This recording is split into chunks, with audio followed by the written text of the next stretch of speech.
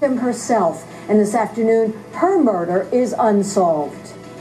Good afternoon, and thanks for joining us on this Christmas holiday. I'm Barbara West. And I'm Daryl Nail, in for Vanessa Eccles. A suspicious death case in Volusia County has now turned into a homicide investigation. A woman who worked as a crime scene technician was found dead in her home. Deputies were called to a home on Parkview Heights in DeBary yesterday after a coworker reported that 36-year-old Christina Barber failed to show up for work. Investigators say there was trauma to her body, but aren't saying how she was killed. Channel 9's George Spencer is live at DeBary. And George, you just spoke with the family of this victim. That's right, Daryl. Just within the past 20 minutes or so, the family members did show up to this house, and we were able to speak with them. They are, of course, in tremendous mourning and tremendous pain on this Christmas day, even as Barber's house here remains an active crime scene, completely locked down and with evidence tape on every window.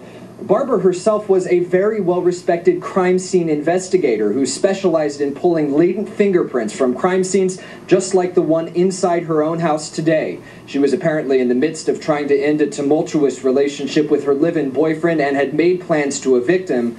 Her family members tell me they haven't seen or heard from that man since one of Barber's co-workers became suspicious yesterday, and that's when that co-worker called deputies when she didn't show up for work. When deputies got to this house, they found Barber dead inside, and relatives are now enduring their most painful Christmas ever. That was my mom. And she's gone. Just no reason. Because somebody else decided that she wasn't worth it.